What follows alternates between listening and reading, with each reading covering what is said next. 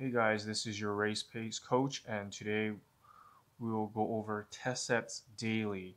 Okay, for you coaches out there, were you ever unsure if your practices are improving your swimmers? For you swimmers, do you ever feel that feeling exhausted after every practice is a good measurement of how well you've trained?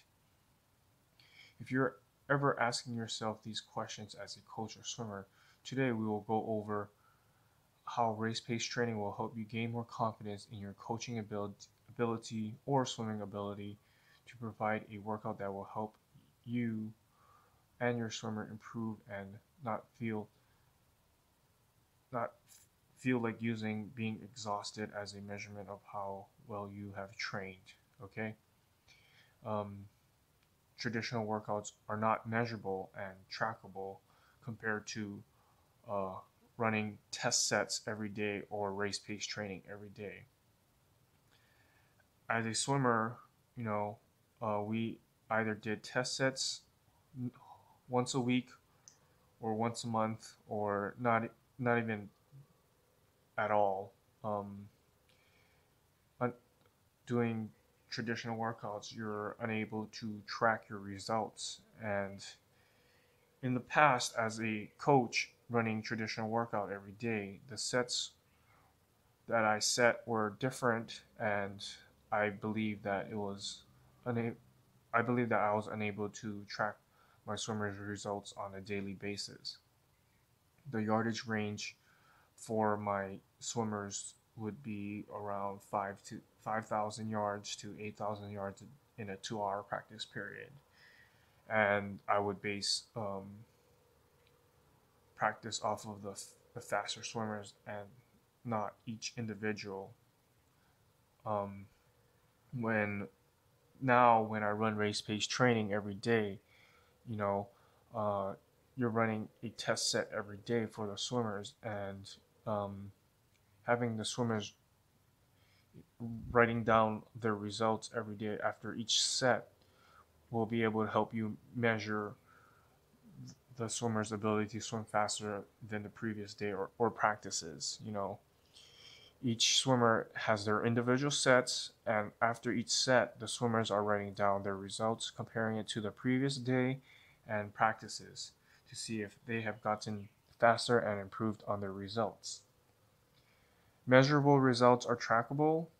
Um, it allows the swimmer and coach to track their results. It allows the coach to give better feedback to the swimmer on what they have to improve and on the next improve on in the next scheduled practice. I have like 30 swimmers in my group, and then after each set, they're coming to me after they're done writing their results in their book. I review the results, give short corrections and strategy suggestions to help them go faster in their sets.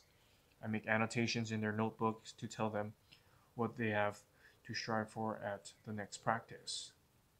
I do have swimmers who do not write their into their notebooks and just do the sets. The progression is a bit slower compared to the other swimmers that write in their books after each set. Um, so this is why I do test sets every day. It's better than traditional workout because it's again race pace workouts are measurable, trackable. You can see um, the results going up, or you can see the results going down if the swimmers are getting better, slower, faster daily instead of meet by meet. Um, and then you can also, like, if the parents ever ask why their kid isn't doing well, you just have them bring out their book, and then you show them, this is the proof why your swimmer is not doing well. There's like no back and forth with a parent. You have actual evidence showing that the swimmer is um, you know not trying, or you know there's results in their notebook. So I would highly suggest that you um,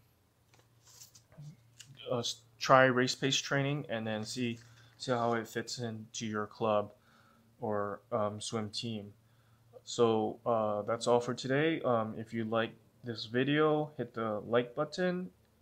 Please subscribe and share and ring that bell for future videos and notifications. Check out my book, Secrets to RacePace Swimming, to learn more about RacePace training on Amazon Kindle.